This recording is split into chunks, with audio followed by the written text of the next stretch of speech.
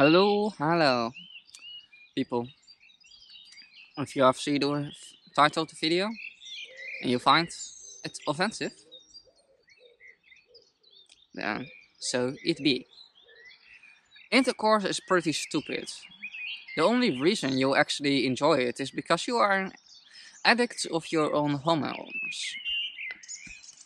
When you are having this bodily fluids interchange synthesis, your body make dopamine and endorphins. How your body also produces in large amount when you are doing drugs. If you ask me, the best form of getting your hormones is by listening to music or exercise. Intercourse is stupid because when you have intercourse as a man, for example, you lose a lot of zinc. That sperm exists for the majority out of zinc and proteins for a large percent, and that's also one of the reasons men need more zinc than women.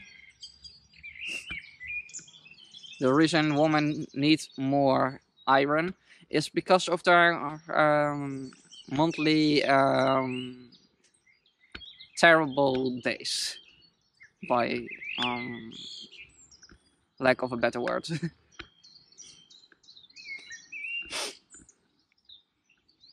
When you lose a lot of iron. But if you lot of ejaculate, you need more zinc.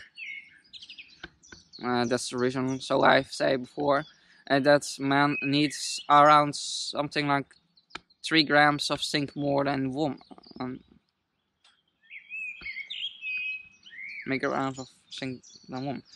That's so. If you can understand, that's one of the effects of a zinc deficiency is that you can lose your hair.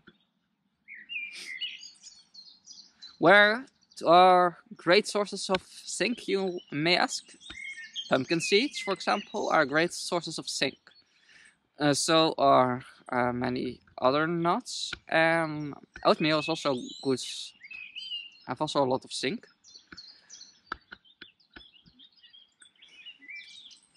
On top of it, I think that such activities are a waste of time and can also give you very bad sexual interchangeable diseases.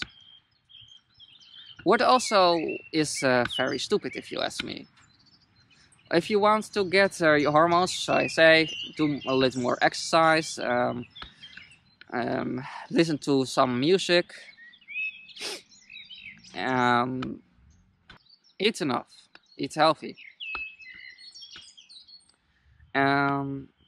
If you want to know your partner better, there are far better ways to bond with your husband or wife or girlfriend or boyfriend. For example, you can do together stuff and learn each other better.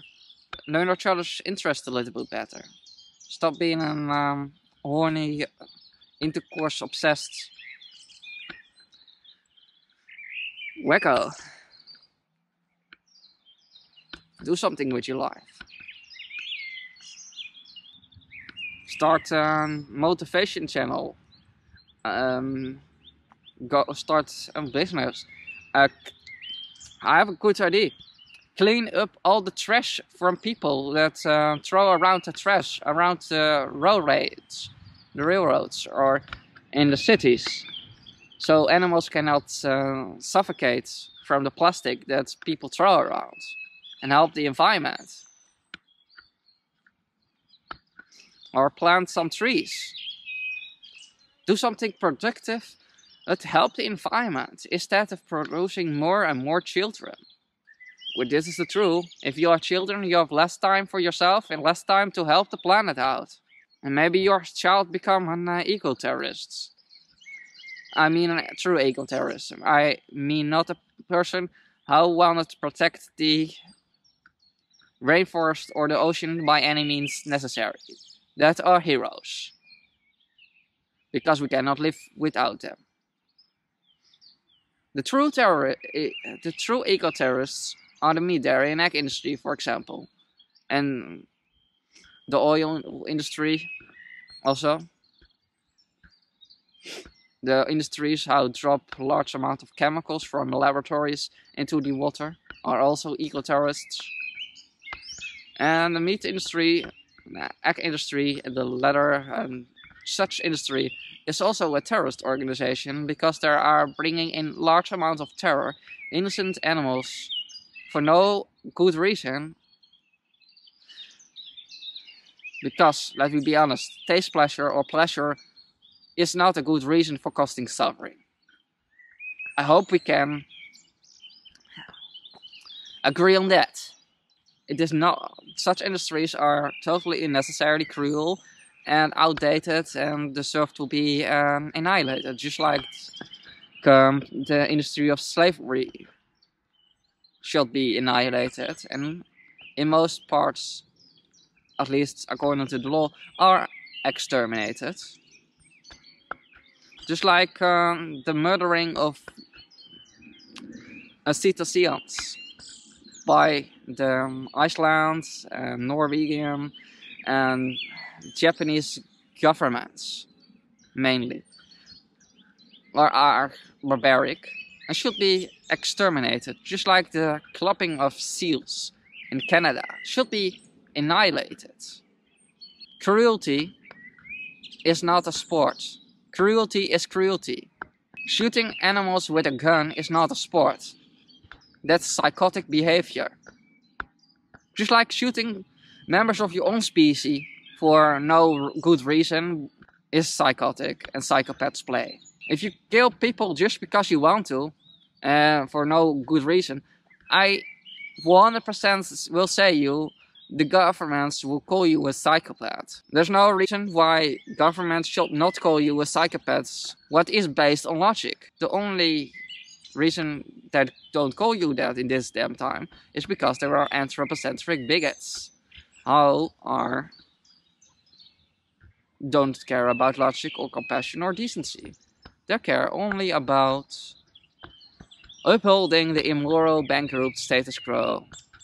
The same status quo that once allowed slavery and sexism unchallenged. So I more than enough time to say, be careful for throwing stones in somebody's glass house. Vegans are not the self-righteous one.